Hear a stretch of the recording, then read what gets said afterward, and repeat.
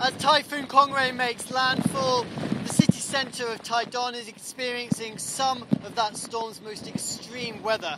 Gusts here are reaching up to 150 kilometres an hour.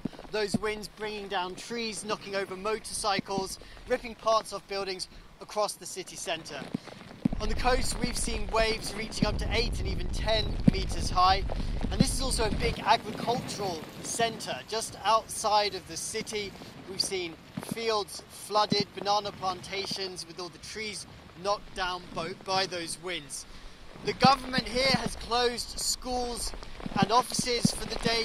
They've been warning everyone to stay indoors, and they've put emergency services on the highest alert.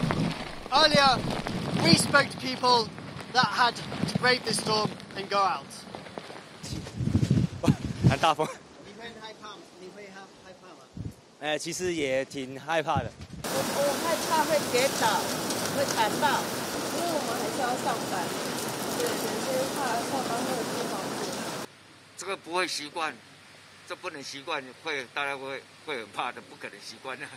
但是大家会先做好准备。Taidong's county government is reporting that there's already been a handful of injuries. As many as 1,000 people have been forced to leave their homes, and 10,000 homes have been left without power. This area is set to continue to be battered for the next few hours as the storm moves inland. The full extent of the damage may not be evident for some time. Glauert, Ryan Wu and Kris in Taidong for TaiwanPlus.